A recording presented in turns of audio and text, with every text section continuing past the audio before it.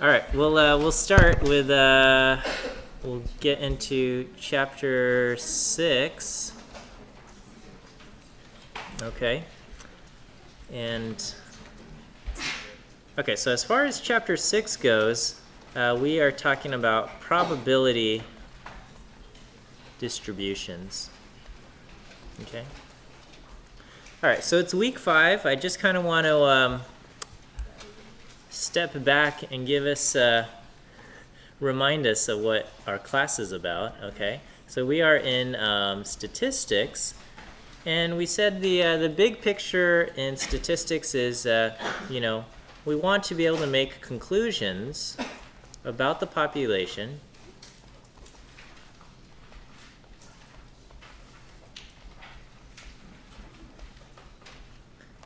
We want to be able to make conclusions about the population even though we've only observed a sample.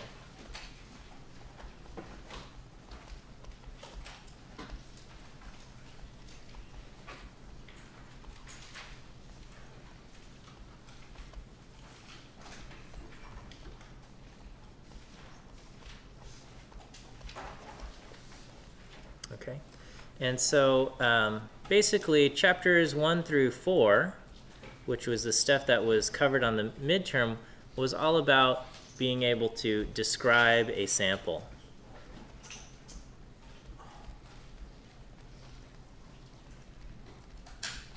So we learned, numeric summaries and sample. I'll just write sample statistics.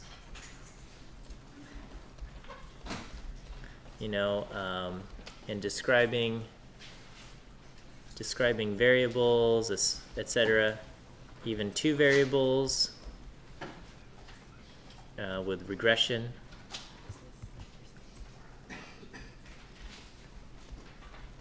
Etc. Okay, so chapters 1 through 4 was all about describing a sample. Okay. Chapters 5 and 6 and the first half of 7, 5, 6, and 7, I'm going to say 7a, the first half of 7, which is basically what, so chapters 1 through 4, this was midterm 1, right? Okay, midterm 2 will cover chapters 5, 6, and the first half of 7, and this is all about probability distributions.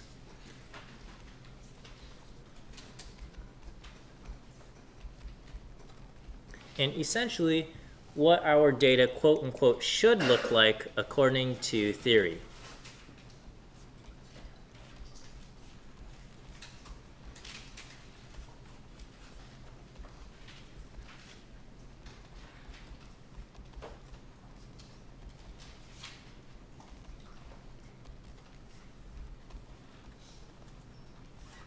Okay, so that's chapters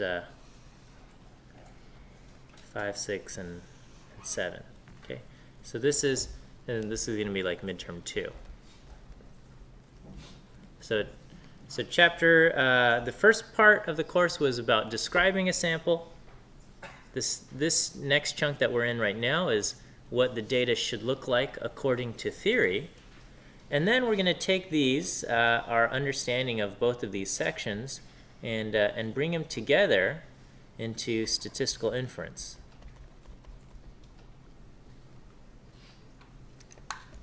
Getting a low battery warning.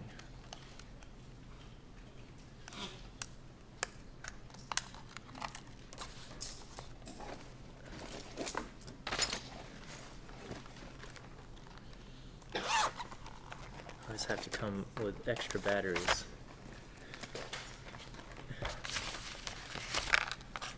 Have you guys seen Ocean's 11?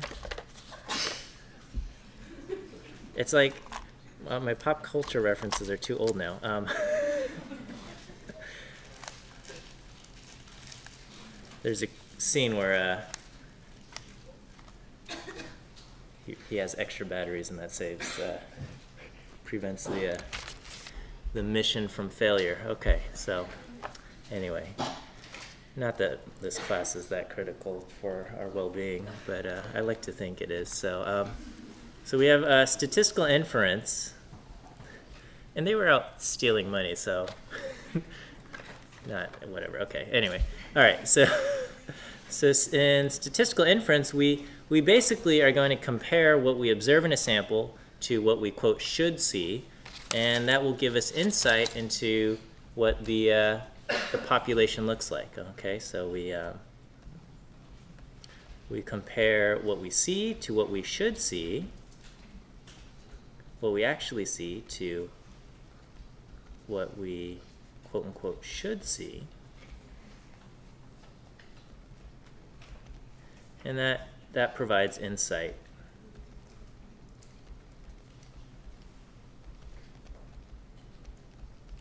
Okay.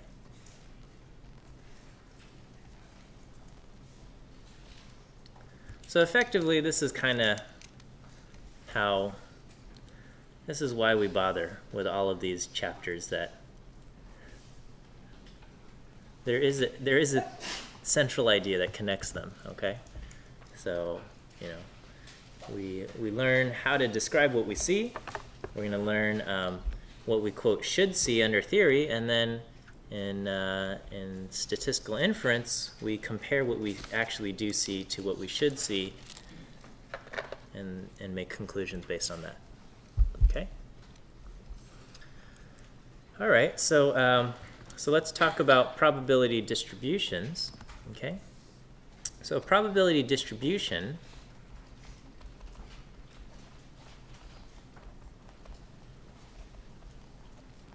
is a theoretic function, or we can just say it's a curve. The mathematical term would be a function that describes basically how common or how uncommon values will be.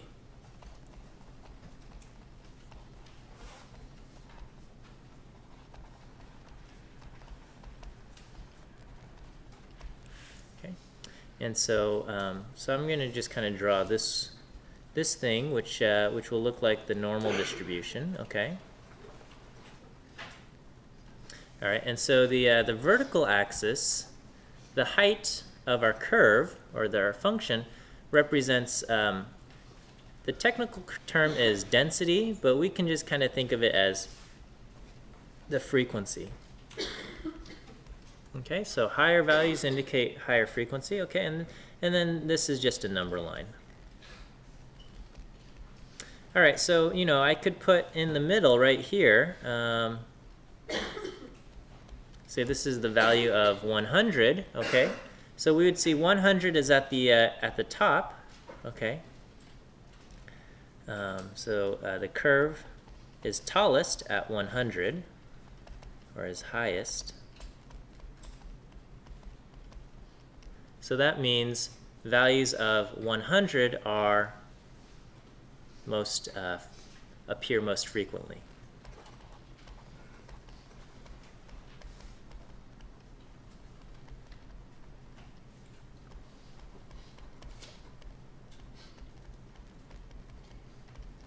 Okay. If I go over here, and I don't know, I'm just making up numbers along the number line, I could say this is 80. Okay?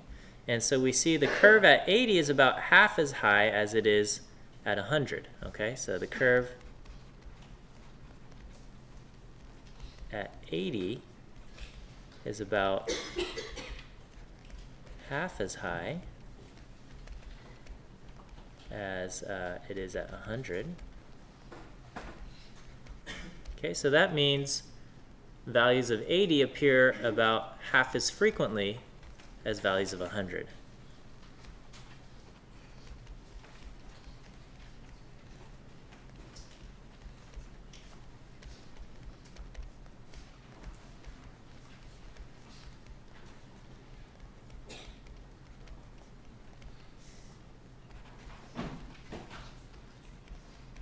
Okay, does that make sense? All right, and then so, you know, if I go down to like right here, and I'm at values of 60, you know, 60 is quite an uncommon value, okay? So this would be fairly uncommon because it's pretty close to 0, okay? Or even less common. Okay. All right, so a probability distribution, if we look at the height, it kind of tells us how likely or unlikely those values are, all right? Is that okay? All right, and so, but what we do is we often deal with this shading business, and we say the total area under the curve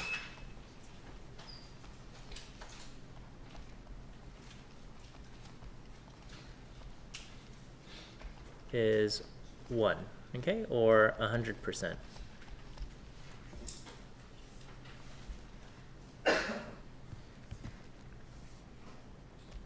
Okay, and so, you know, if I draw a line right here in the middle, and I shade everything over here, not a trick question, how much have I shaded? 0.5, right? The area, shaded area is 0.5.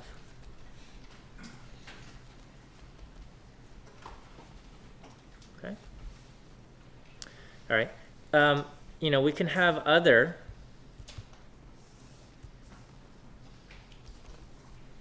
probability distributions, okay?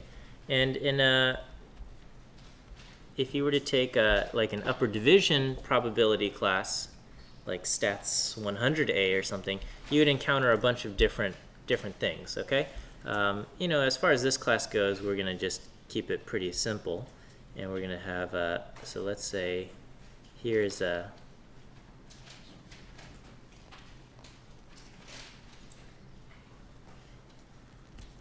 okay, so here's a probability distribution. Let me all right, and so what does this indicate to us?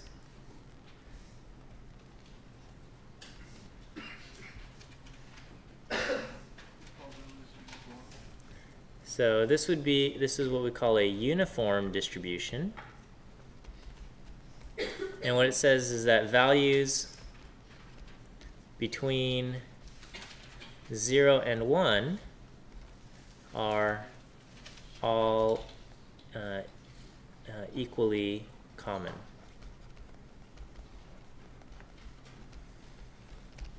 Is that okay? And so, and the same rule applies here. The total area under the curve is equal to 1. Okay? So let's say I draw a cutoff at 0.5. That's supposed to be at the halfway. All right. Okay, I can't handle this. So let's say I go from 0.5 to 0.7. Okay, and let's say I've shaded this this piece in here. Okay, so how much is shaded here?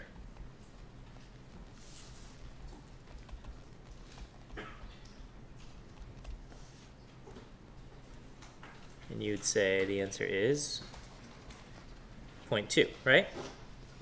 Okay, and then so that would mean the probability of drawing a value, value between 0.5 and 0.7 is 0.2, according to this uniform distribution.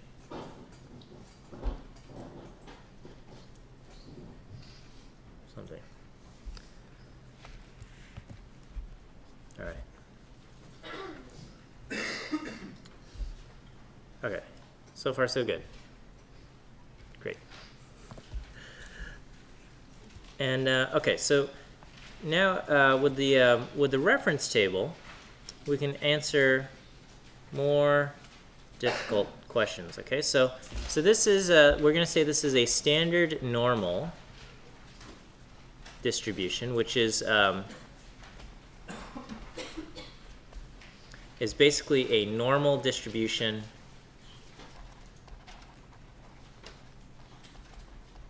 with mean mu equal to 0 and standard deviation sigma equal to 1. So this just means we have a mean of 0 and a standard deviation equal to 1. That's a standard normal distribution. So if the mean is 0, that means the balance point are right here in the middle. We put in the number 0. Okay. And our reference table here is the standard normal distribution. Okay? So if you look at the reference table and you go to the top left corner, if you look at the top left corner, we will see that the value 0.0 and 0.00, it'll say z in the top left corner. If we look right there,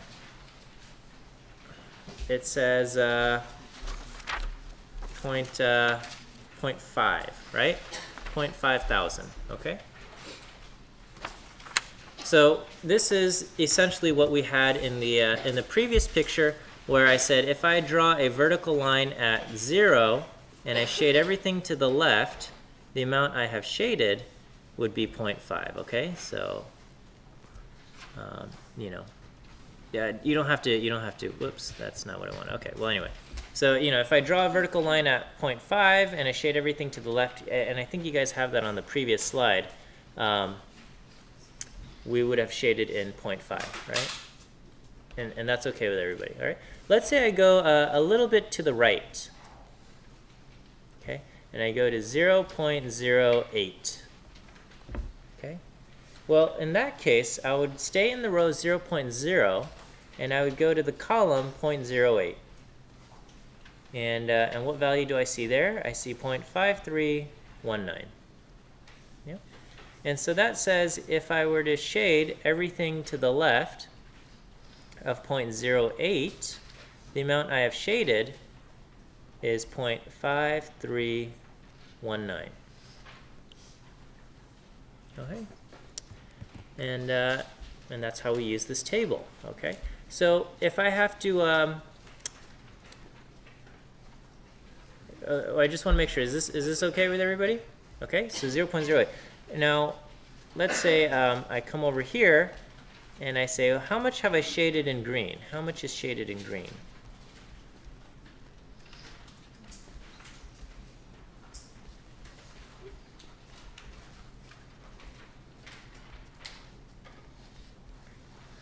And you would tell me that answer is, how would I get this? Yeah, I would do 1 minus 0.5319, right? Because the total area is 1, so the amount shaded in green is going to be 1 minus 0.5319. 1 minus 0.5319 is 0.4681. Okay, so that's what I have over here.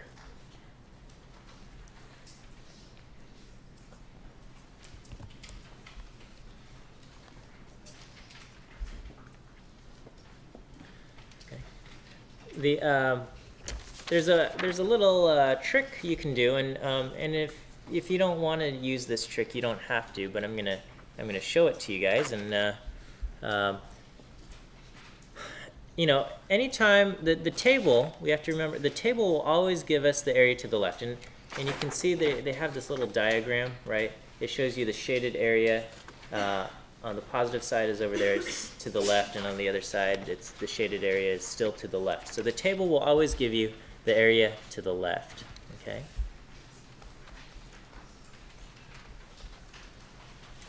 Will always give the area to the left, okay? And but one thing to note is that the normal distribution is symmetric, okay?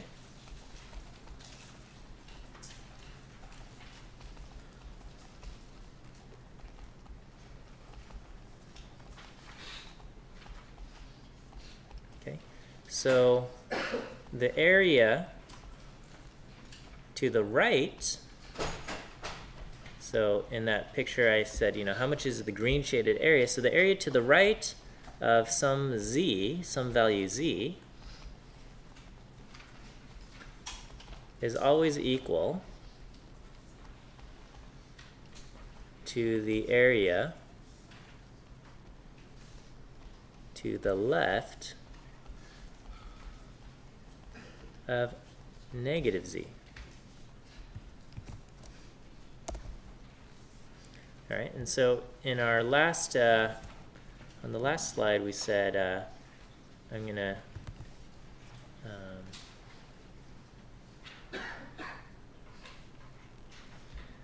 so I'm gonna draw a line at 0.08, and I said how much is shaded over here. Okay, and we said, well, this is going to be equal to 0.4681, and the way I got that was I had to do 1 minus the area to the left of 0.08, so that was 1 minus 0.5319, and that's how I got 0.4681. Okay, so the quote-unquote trick is the table always gives us the area to the left, so I could just, and it's symmetric, so I can look up negative 0.08, okay? And the area to the left of negative 0.08, if you look that up, negative 0.0 and 0.08, if you look that up, you get 0.4681. Okay, so this area over here is the exact same. This is also 0.4681.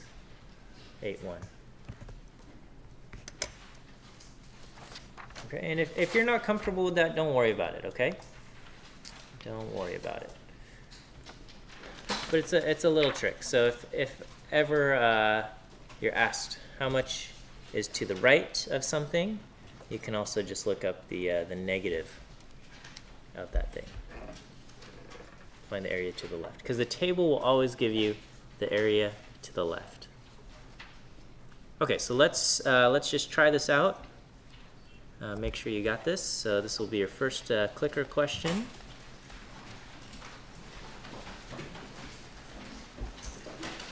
Okay, let me find some answers here.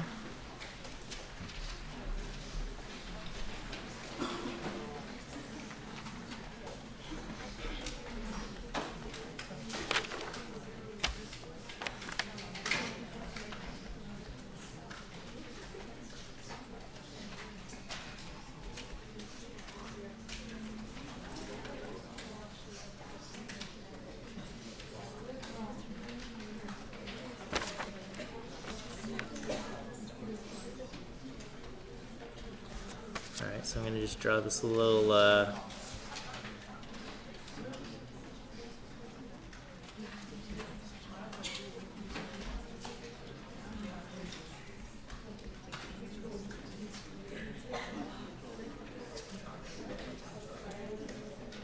Alright, so question 1 is find the shaded area. Okay, so what is the shaded area?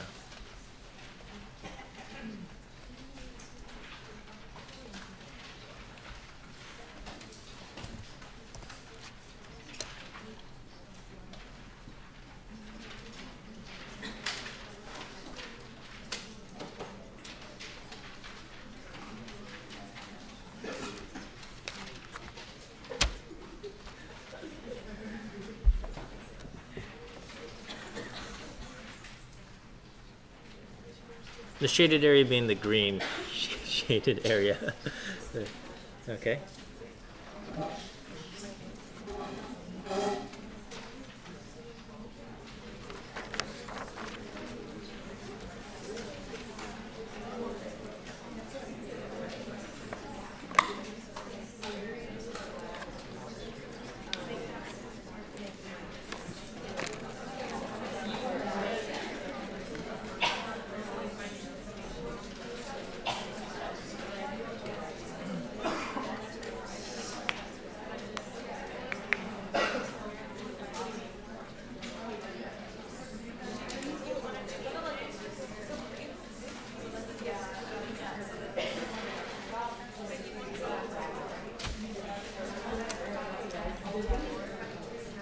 Okay, we'll say just, I don't know, 20 more seconds.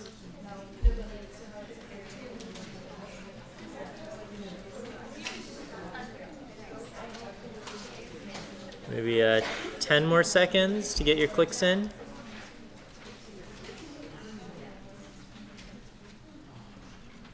Okay, click, click, click, click, and we're gonna hit stop here. Okay, let's see how you guys did. Okay, oh great, you guys did well.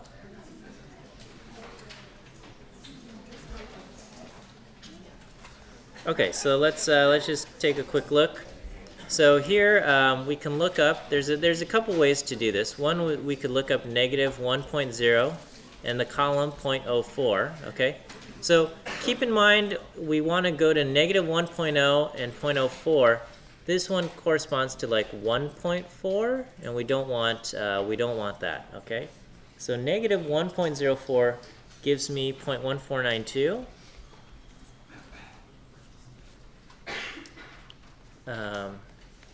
And the table always gives me the area to the left, so that's what we have over here. And we want this side, so I'm going to do 1 minus 0.1492, which gives me 0.8508. Okay. The other option is, we could say, well, here the picture is asking for the area to the right, so I can just look up positive 1.04 and take the area to the left, and we would also get 0.8508. Okay, so the area to the right of negative 1.04 is equal to the area to the left of positive 1.04. So that's an option there. Okay. Is that good? Just want to make sure there are a few people who missed it, so I just want to make sure we're okay there. Okay.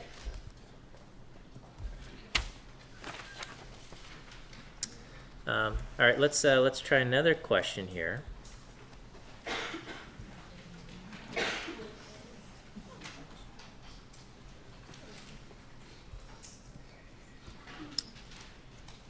And so here, all right, so your answer choices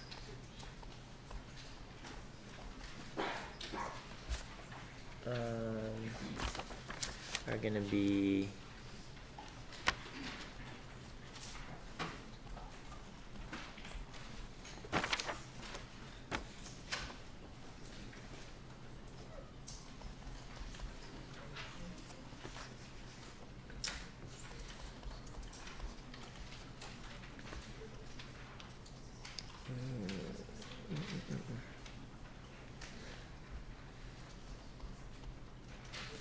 okay. So the question here is the shaded area is equal to 0.025. Where is the cutoff?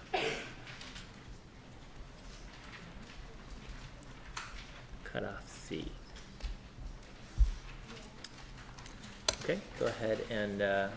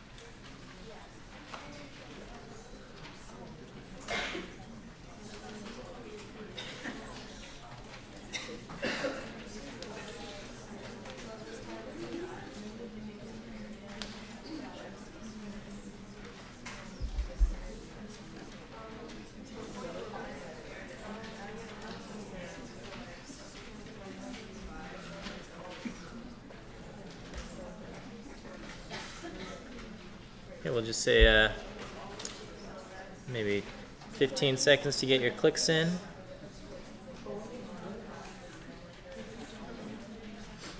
Okay, just a few more seconds, get your clicks, click, click, click. All right, 3, 2, 1, look at this. Okay, well, almost everybody got it, okay.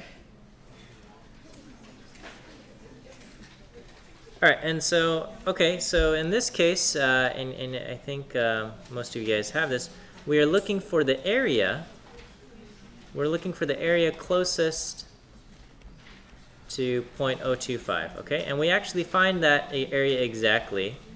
We find 0.025, and it's in the row negative 1.9, and the column 0.06, okay? So this means that a cutoff at negative 1.06, if z is equal to negative 1.96, that tells us that this area is going to be 0.025, okay? So the key difference here between this problem and the previous problem was that this time I gave you the shaded area and you had to look up the z, okay? If you picked, you know, negative 4.013 or something, that would be you looked up negative 0.25 or something like that, okay? That's, you're using this incorrectly as the z-score, okay?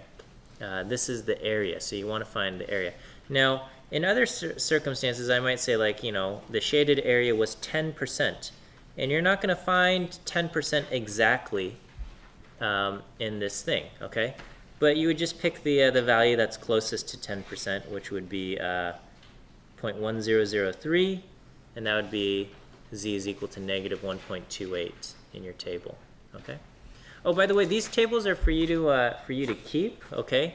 You'll need to bring them to section for like quizzes and stuff. I will provide tables on the midterm. You know, last quarter I didn't, and then I got comments from students who said people were smuggling in notes on there. I don't know, something. So, so I'll provide tables for the midterm, but it's your responsible to bring these to the quizzes, okay? And so for if you lose this table or something, there is a copy on. I'll post a copy on CCLE, and it'll be your responsibility to print it out if you've lost yours. Okay, so do you guys remember the empirical rule? Kinda, okay. So what happened with the empirical rule? Empirical rule, there were 3 numbers, and we said the first one was 68, and the next one was 95, 99.7, right? And this corresponds to within 1 standard deviation, 2 standard deviations, and 3 standard deviations of the mean. Kind of familiar? Yeah. Okay. So from on the previous slide, we said that at z equal to negative 1.96, I will have how much shaded? 2.5%, right? Okay. Because of symmetry, if I want 2.5% in this tail, where is my cutoff on this side?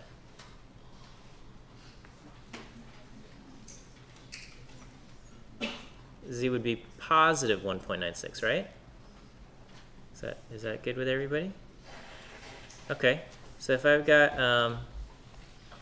if I got 2.5% over there, 2.5% there, how much would I have in the middle?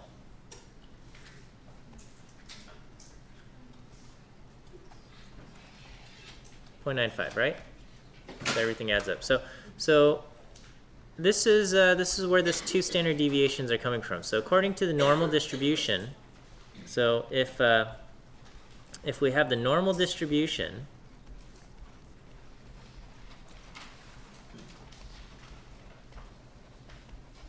okay, 95% of the distribution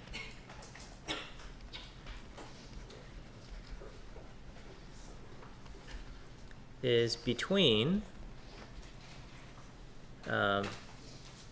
z equal to negative 1.96 and z equal to positive 1.96. Okay? And so for the empirical rule, we just kind of say, oh, 1.96, that's pretty close to 2, and that's how we get 95 and 2 standard deviations. But effectively, we're looking at negative 1.96 and positive 1.96, and that actually encompasses the middle 95%.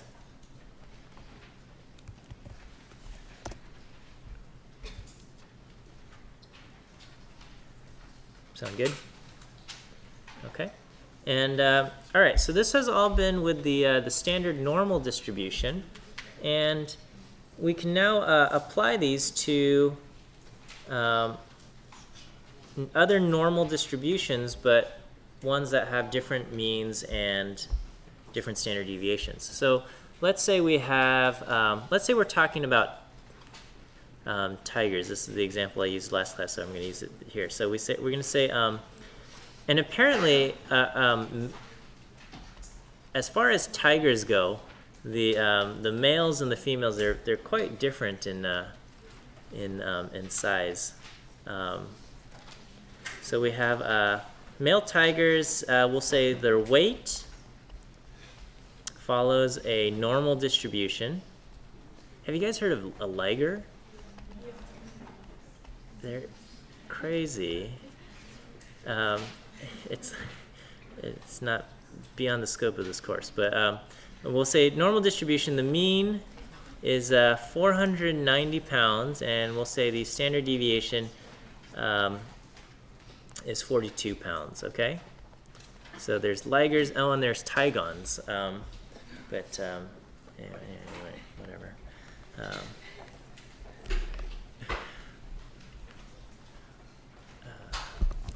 So we're going to say follow a normal distribution with a mean of 490 and a standard deviation of 42, and we can ask, what percentage of tigers, or I'll say male tigers, and I'll say male Bengal tigers. This is where we'll be specific here.